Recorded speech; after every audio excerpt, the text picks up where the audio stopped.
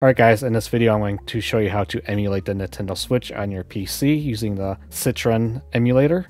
The Citron emulator is, I guess you could call it a fork of Yuzu. It's the same interface and everything. But to download it, you're going to head here to citron -emu.org. And after you read this notice about piracy and using this the correct way, click I understand. Side note, emulation is legal. It is illegal to pirate the games, so after you dump your ROMs from either a ROM dumper or your Switch itself, we can show you how to get them running on this emulator.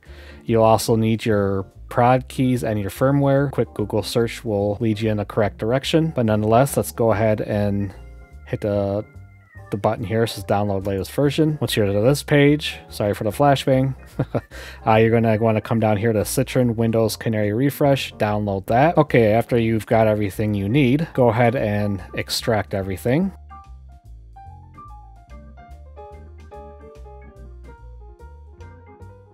Okay, and after I extract everything myself, so I keep everything clean and tidy, I delete the zip folders.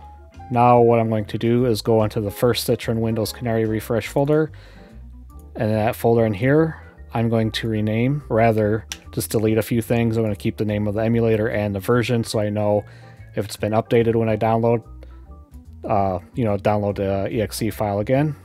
Myself, I'm going to put it in the documents folder. You can put it wherever you want, and then after come in the documents folder, I'm going to take that and put it in another folder because that's just what I do.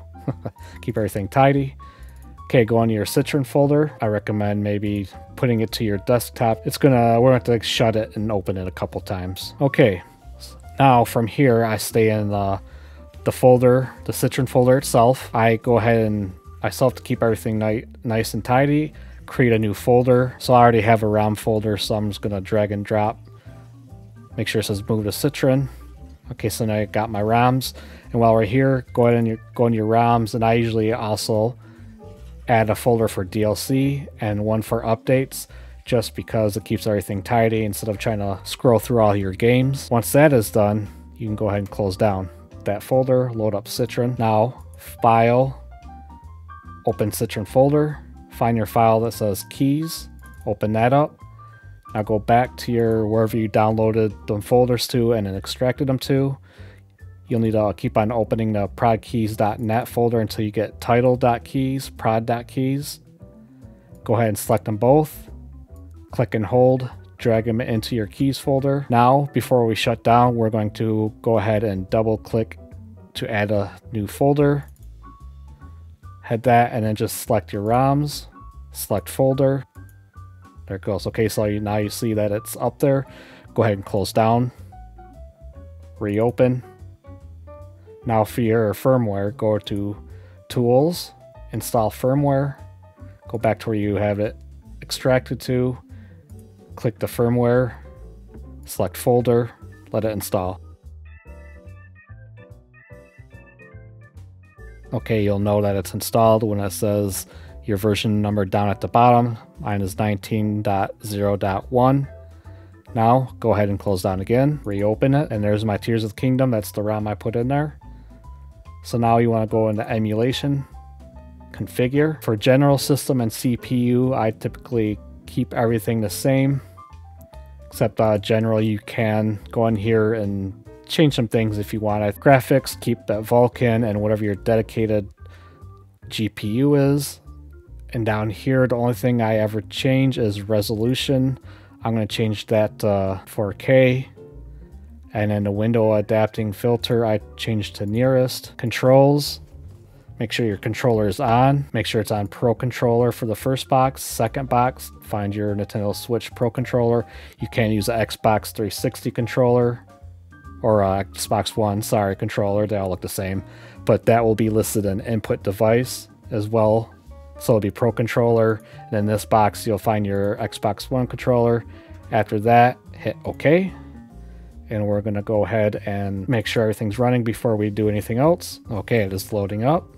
Let's go ahead and stop the emulation. Okay, now that we're back at the, well, I guess the Citron main menu thing here, to add updates to your game, go ahead and hit the File, install files into NAND. Go into your ROMs folder, wherever you have your updates.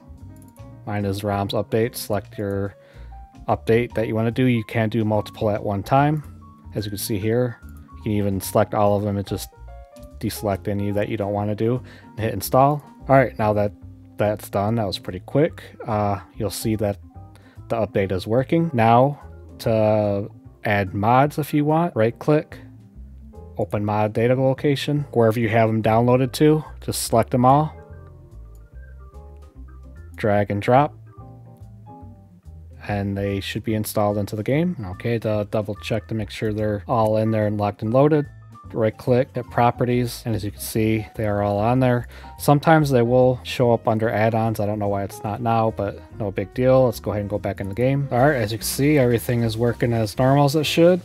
Also, you can play this in big screen, and the default button is F11. And that's it. That's how you get the emulation running for the Nintendo Switch on your PC. If this video has helped you in any way, don't forget to hit that like button and comment down below so it could feed the algorithm monster so other people can get the help if they need it too. And we'll see you in the next one.